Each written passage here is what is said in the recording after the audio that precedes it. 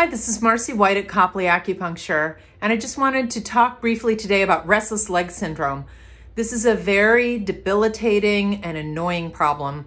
It affects about 10% of the US population, and if you've ever had this before, you know how irritating it is, especially because it happens predominantly at night when you're trying to fall asleep.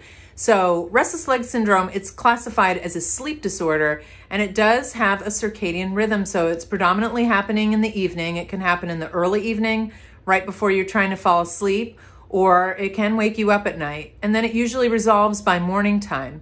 So there's a lot of underlying conditions that could be related to or causing the restless leg syndrome. So when I have a patient come in with this, I always want to see if we can get to the root of the problem and go over a whole health assessment and see what else could be contributing to the problem.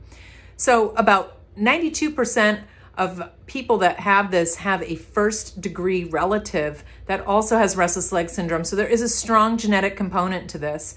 It can also be caused by underlying diseases like Parkinson's or diabetes or hypothyroidism. It can happen in depression. It also can be caused by medications or low iron in the brain. So it's always worth evaluating and ruling out some of these issues, and you would want to address those to see if that would help with resolving or at least reducing this condition. So one of the mechanisms of what's happening in restless leg syndromes is that it's coming from an area called the basal ganglia, which depends on dopamine. And dopamine helps with smooth muscle movements and contraction. And so dopamine is made in cells that reside in a region of your brain called the substantia nigra. So when we're doing acupuncture and when I do my treatments, what I focus on is what's called neuromodulation. So trying to help the areas of the brain, the substantia nigra and the basal ganglia, to work better. And so we have ways of doing that by doing acupuncture, specifically electroacupuncture on the scalp and on the ear, where there are nerves that feed directly into these regions of the brain.